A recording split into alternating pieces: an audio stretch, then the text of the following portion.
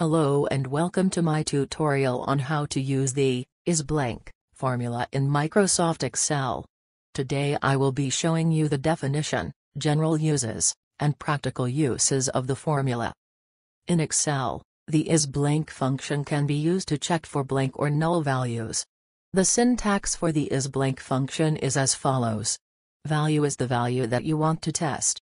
If value is blank, this function will return true. If value is not blank, the function will return false. As you can see, I have put a column on the left that will show that anything entered in the cell will be returned as a value, whether it be a number, a letter or a word, a date, or any other possibility.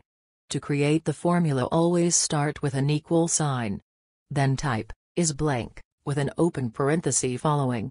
The next step is to locate the cell that you want to test. In this case, it is cell C5. After I copy this formula down into every row in the box, it will automatically tell me if there is a value in the cell we are referencing.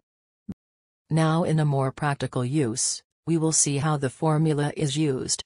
On the screen I have displayed a general form showing clients and their purchases.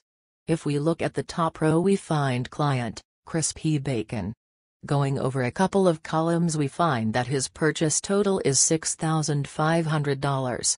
One column over is the day that he paid his bill, and the next column over shows how much he paid. The final column shows how much of the total is still unpaid. Back in the date money received column, there is a date if it has been paid, and if not, there is no date. Not having a date means that that cell is blank. In the amount received column, I have combined an if-then statement with the is blank statement. The statement says, if date money received is blank, then the amount received is 0. If it is not blank, then it is the value in the purchase total cell. In the amount outstanding, it is the same concept.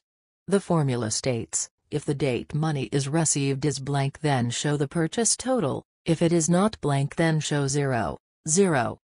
Thank you for watching my video. I hope you were able to find it informational and enjoyable. Have a nice day.